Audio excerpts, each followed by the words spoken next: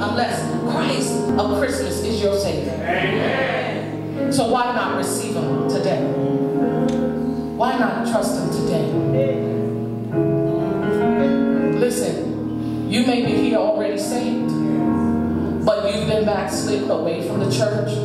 Maybe got upset, left, haven't been in fellowship, but you find yourself here today. Well, guess what? Today is a good day for you to say, here I am, Lord. I know I went away, but I'm here, and I'm ready to come back. I'm ready to join up with the body of Christ. I'm ready to serve you again. Well, guess what? Your seat is still at the table. He's a God that never leaves us or forsakes us. All you have to do is come back to Him. He's waiting for you. He's waiting for you. When Jesus left this earth, and I'm getting ready to close this sermon, as He was leaving, He told His disciples, He said, where I'm going, you know, and the way you know. And then Tom said, Lord, we don't know where you're going. He said, how can we know the way? Jesus said, I am the way, the truth, and the life. And no one comes to the Father except by me. He is the way. He is the way. And what I really love is that it's not a hard way. Just confess and believe. Come on, man will tell you, you got to get yourself together. Jesus said, come as you are. Come as you are. Won't you trust Him today? Won't you trust Him?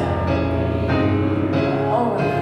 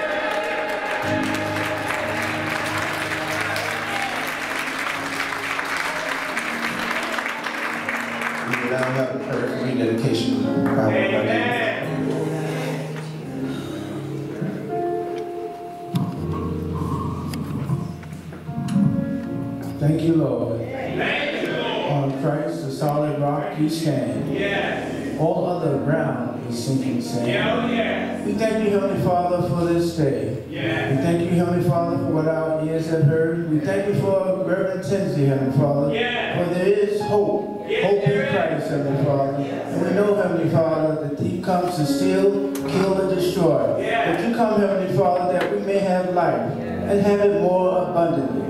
So, Heavenly Father, let's go out into the highways and the byways, into our communities, and love one another as you have loved us.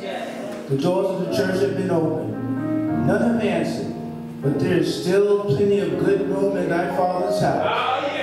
This prayer I ask in the name of the Lord, our Lord and Savior, Jesus Christ.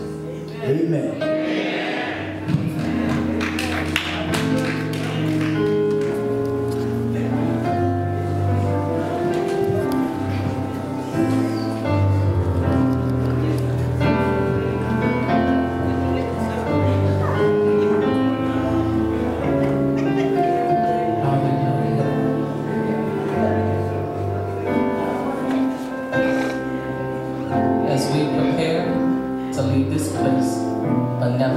Presence. God of mercy, God of grace, God of peace, God of love.